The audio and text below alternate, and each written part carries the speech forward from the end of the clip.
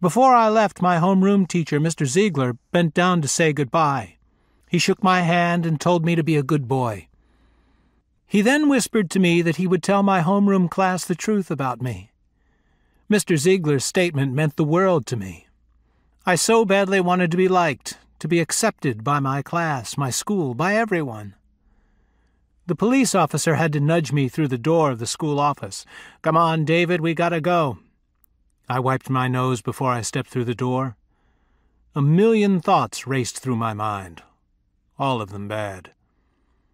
I was terrified of what the consequences would be when Mother found out. No one had ever crossed the mother like this before. When she found out, I knew there would be hell to pay.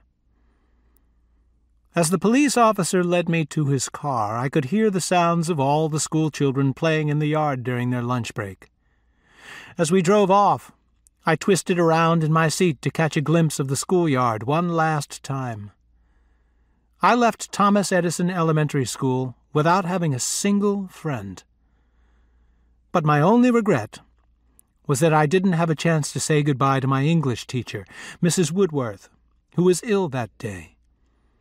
During the time I was Mother's prisoner, Mrs. Woodworth, without knowing, helped me escape my loneliness through the use of books. I had spent hundreds of hours in the dark reading books of high adventure. This somehow eased my pain.